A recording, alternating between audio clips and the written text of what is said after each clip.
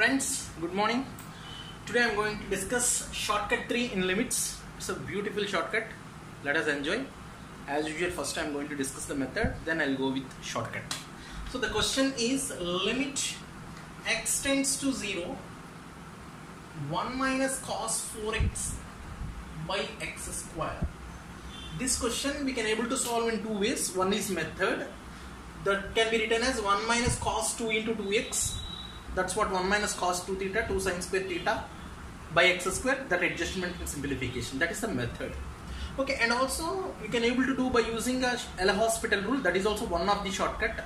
Okay, by using L'Hospital rule I am going to do this question. Limit x tends to 0. The rule L'Hospital is numerator separate derivative and denominator separate derivative.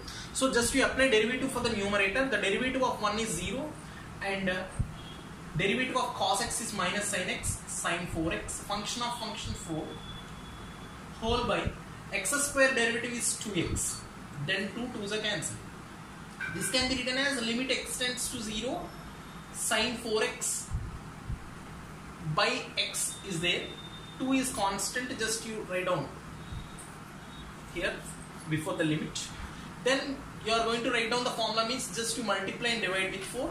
Then you are getting limit x tends to 0, sin x by x is equals to 1. That's what 2 into 4, the answer is 8. Why? How you are getting limit x tends to 0, sin x by x is equals to 1. That's what, if you multiply both sides here, multiplying with 4, 4x tends to, of course 4 into 0 is 0. That's what we can able to apply this as 1.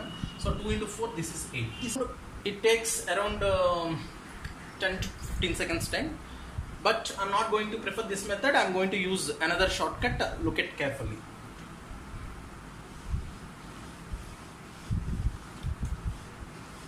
So the shortcut form is limit x tends to 0, 1 minus cos px by x square. Whenever the formation is 1 minus cos px by x square is there, just you write down very clearly p square by 2 is your answer.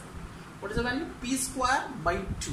That's what, if you see the given question, limit x tends to 0, 1 minus cos 4x by x square. That's what, where p is equals to 4 here, very simple calculation, 4 square by 2. That's what, 16 by 2, you are getting 8 as the answer. Earlier we find that answer as 8 only. Okay, this is a shortcut. I think it takes hardly 3 or 4 seconds time. Okay, so look at the multiple examples first. Now look at the examples. Limit x tends to 0, 1 minus cos 8x by x square. It is of the form 1 minus cos px by x square. That the answer is p square by 2.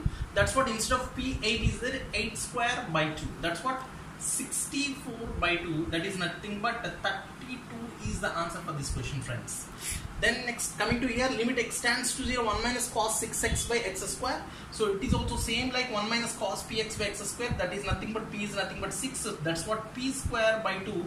That is nothing but 36 by 2. Then your answer is 8. That's all, friends. Just 3 seconds is more than enough to crack this kind of questions. Okay, thank you very much.